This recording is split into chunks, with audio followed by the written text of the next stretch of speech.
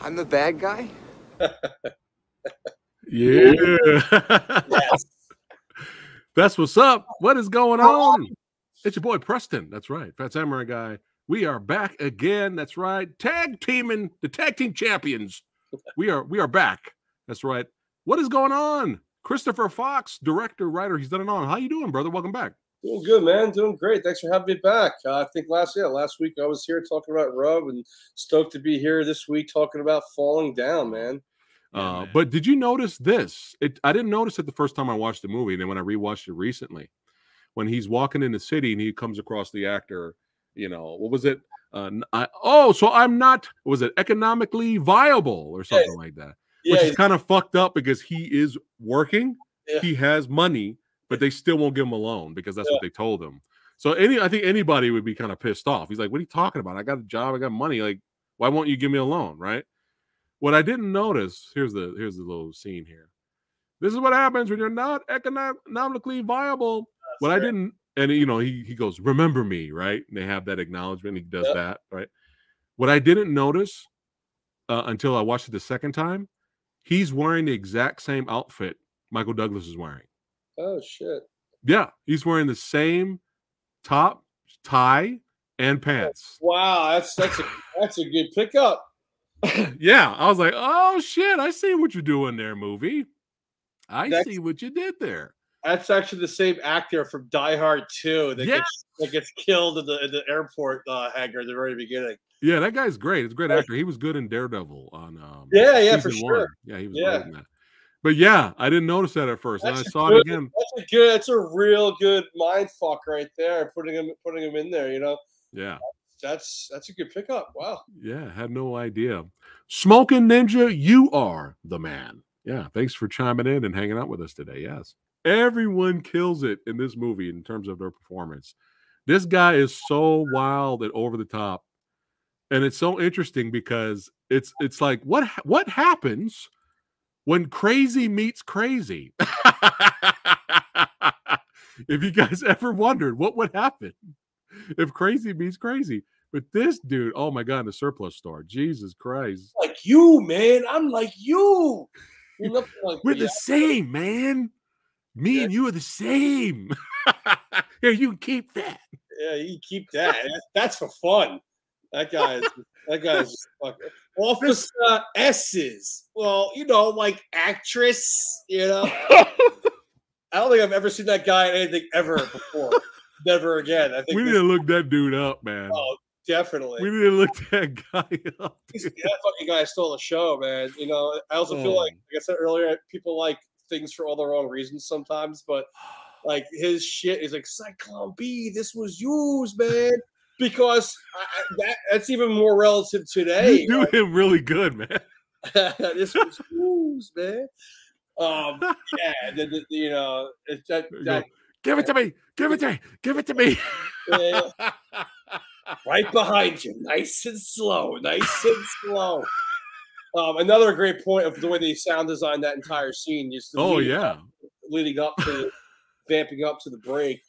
I'm nothing like you. I'm an American. You're a crazy asshole. No, it's great dialogue. Yeah. Oh my God. Oh my God. That was also on the first season of 12. Oh, okay. He's maybe he's more of a TV actor. That's why we haven't seen him a lot. Maybe. Now I have to go down that rabbit hole. But yeah, I mean, he's got to fix his shoes. He's got shit he's got to do. So he goes to the surplus store. Defense does, and he runs into crazier here. And man, it doesn't go well. Did you like his crazy guy's demise, or did you want it to be a little bit more violent?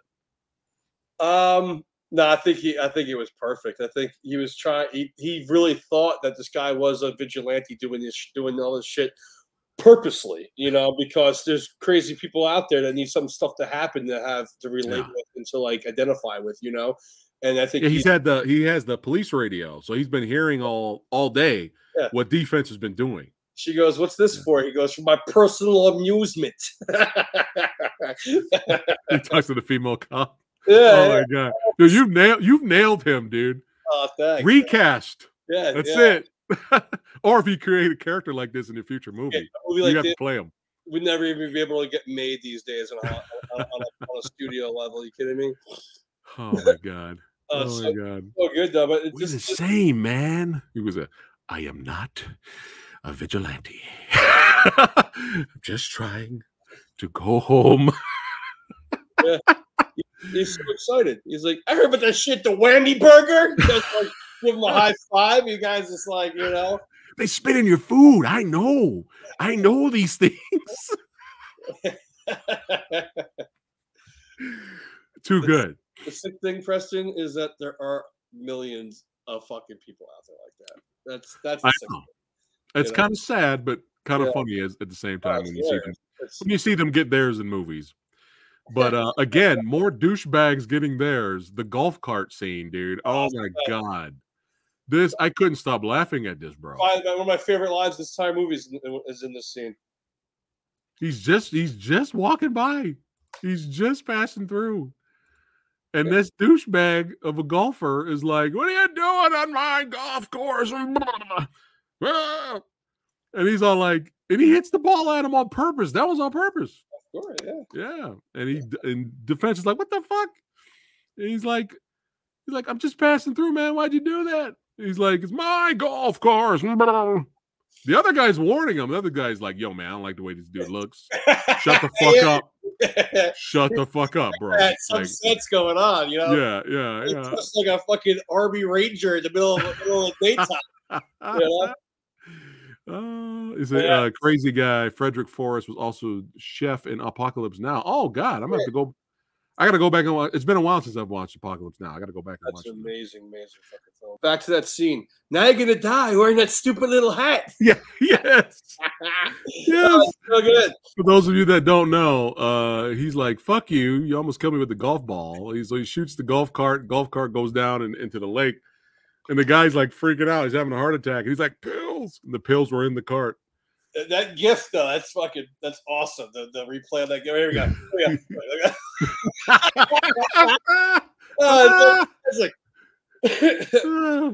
oh god, yeah, but that was great. Now you're gonna die. Like, now you're gonna die wearing that silly little hat. Oh my god, dude, it was so good. Can you read that last that quote one more time? That from the book. That was some serious shit right there. And from the book, from the Book of Defense. Yes. A few times every year, Hollywood makes a mistake, violates formula, and actually makes a great picture. Falling Down is one of the great mistakes of 1993, a film too good and too original to win any Oscars, but one bound to be remembered in years to come as a true and ironic statement about life in our time. Thank you.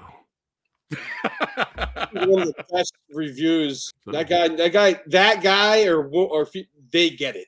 They get it. They get what making a movie is all about. Right there. That's that, right there. Do you want to hear more? Check the link in the description to watch the full video.